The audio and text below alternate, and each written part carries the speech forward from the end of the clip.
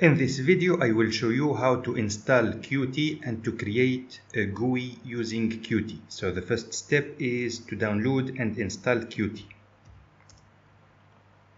So here we have to go to this first link.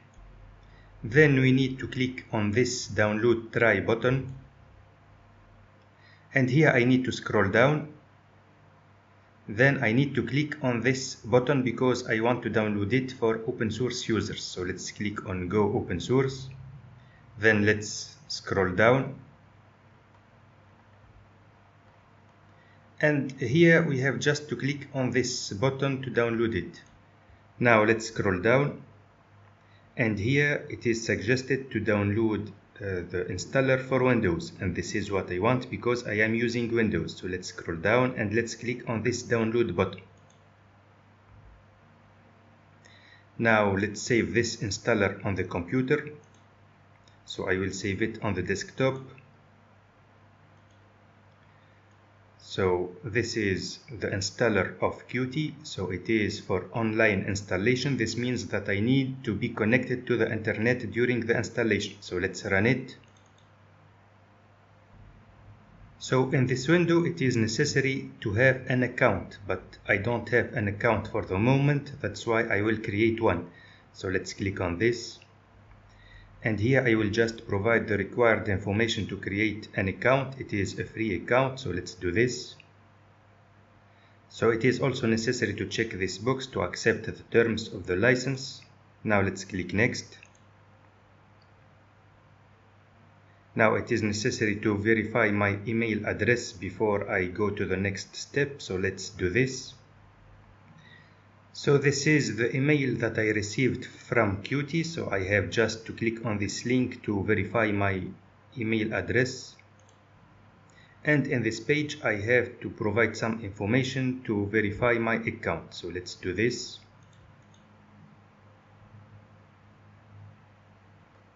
Now let's click on confirm. Now my account has been created and verified correctly, so let's go back to the installer. And let's click on next. So in this window we have just to select this checkbox, and also we need to select this checkbox if we are using Qt for personal purposes. So let's select it, and now let's click on next. And in this page let's click on next.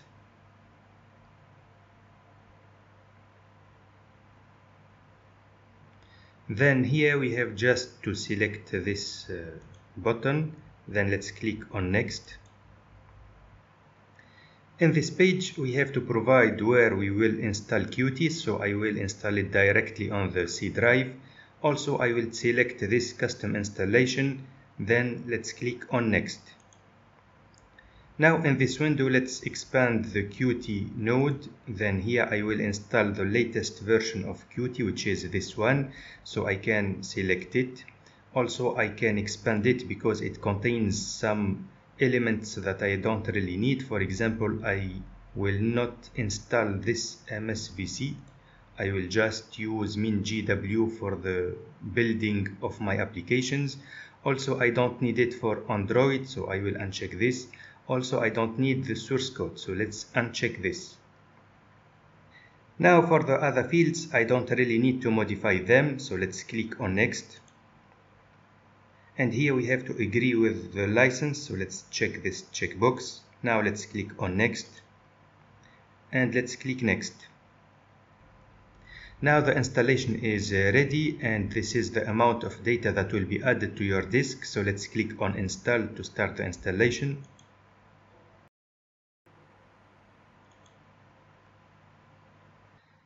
Now the installation finished successfully, so let's keep this checkbox checked because we want to start the IDE of Qt. So now let's click on finish. So this is the Qt IDE, which allows us to create Qt applications. So before starting using it, it is good to create a shortcut on the desktop so we can start it easily the next time. So to create the shortcut, I will just go to the location where it is installed. So it is installed on the C drive into a folder called Qt, and this IDE is available under Tools. then Qt creator and bin, and just here we will find the IDE application. So this is it. We have just to make a right click and to send it to the desktop as a shortcut. So desktop, and this is the shortcut that I have just created. Now let's go back to the IDE. And here what I will do is to create a new project. So let's click on File, then New File or Project. And here I have just to select Application, then Qt Widget Application, then let's click on Choose. And here I have to provide a name for this project, so let's call it First Application. Also, I will not save this application directly on the Documents folder. Instead, I will create a new folder on the Documents folder. So let's click on this New Folder button, and I will call this folder Qt Projects. Now let's select this folder, and it has been added here. Then let's use it as the default project location. Now let's click on Next. Let's click Next again.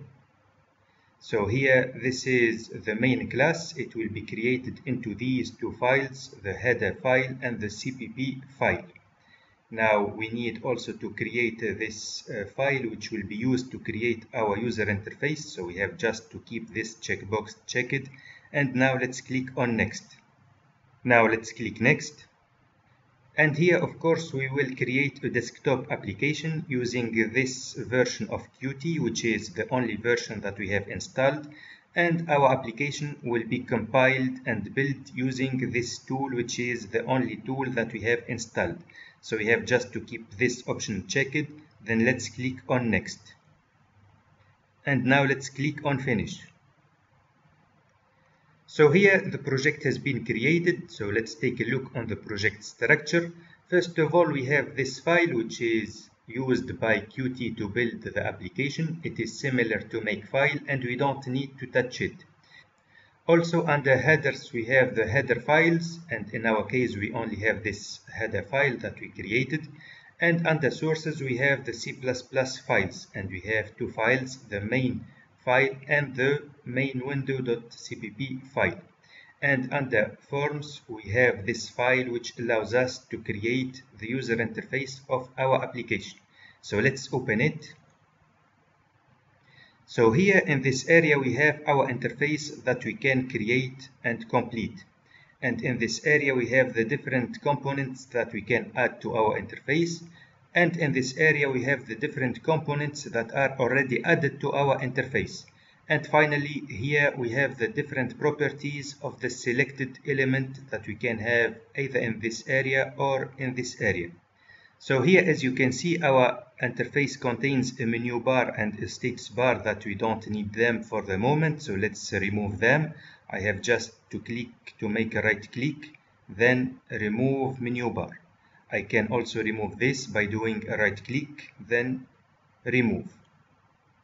Now let's add a label. So the label is just here. Let's drag and drop it. And to modify the text of this label, we have just to find the text property. And let's modify it to say title. Now let's add an edit text. So the edit text is just called line text under Qt. So let's drag and drop it, and let's increase the width. So this edit text, I will use it to allow the user to set the title of this window. That's why I will modify the object name and I will call it edit title. So I have to find the object name property, which is this one. Let's hit enter. Now let's add a button to this interface. So I have to find push button in this list, and let's drag and drop it. I will just put it here, and of course I need to increase the width. So I will modify the text. That's why I need to find the text property, and I will say OK. Also I will modify the object name. So I will call this button btn OK. Now let's add a listener to this button. So to add the listener, I have to make right click, then go to slot, and in this window I will add a listener when we click on the button. So I have just to select click it, then let's click on OK. So what I write inside this method will be executed when I click on the button. So here what I want to do is to go back to the interface, and I will read the content of this edit text when the user clicks on the OK button, and I will modify the title of this window. So let's go back to the source code and let's go to main window. And here, first of all, I need to read the text from the edit text. So let's do this. So here UI is the object of our main window class, and edit title is the name of the edit text, and finally text allows us to read the content of this edit title. Now we need to set this text as the title of our window, so let's do this. Now let's build this application using this button. Of course we need to save these files, so let's say save all. And now let's run the application using this button. So this is our obtained window. Let's say hello Qt, and let's click on OK. So this is the new title of this window.